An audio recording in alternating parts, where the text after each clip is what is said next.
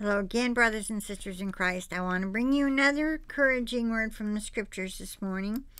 This is in blueletterbible.org, and I'm in the book of Matthew, chapter 6. I found this posted on our signal this morning under Holy Spirit Praise and Worship. I love it when Jennifer posts scriptures, and sometimes some of the others do also. I have been known to. It's just not what I do daily. Anyway, this is actually titled in NASB 1995 version, The Cure for Anxiety. All right? The reference to it is in Luke 12:22 through 31. So that's another one you can check on for reference to this. All right. Matthew 6, starting with verse 25.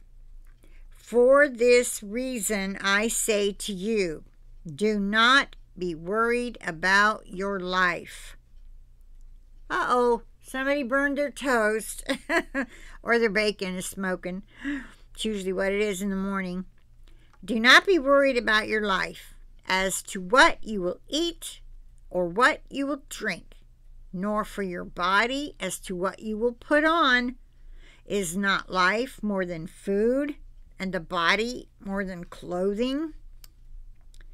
Look at the birds of the air, that they do not sow, nor reap, nor gather into barns, and yet your heavenly Father feeds them. Are you not worth much more than they? Yes, we are. And who of you, by being worried, can add a single hour to his life? Not one bit. You can't add anything, so why worry about it? And why are you worried about clothing? Observe how the lilies of the field grow.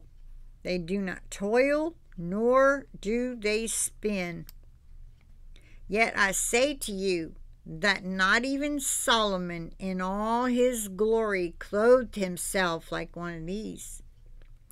But if God so clothes the grass of the field, which is alive today and tomorrow is thrown into the furnace, will he not much more clothe you, you of little faith? Jasper, it's okay.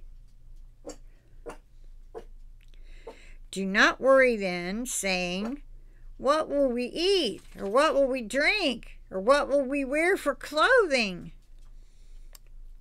People will be saying that when they can no longer buy and sell. So will they cave, or will they trust God?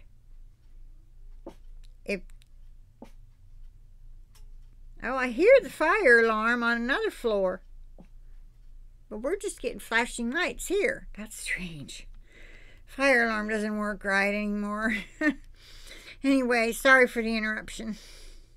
That's probably what my dog was barking about.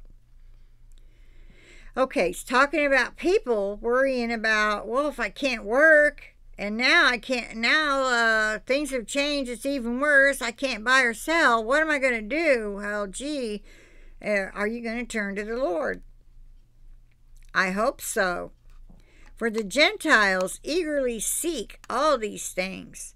For your heavenly Father knows that you need all these things.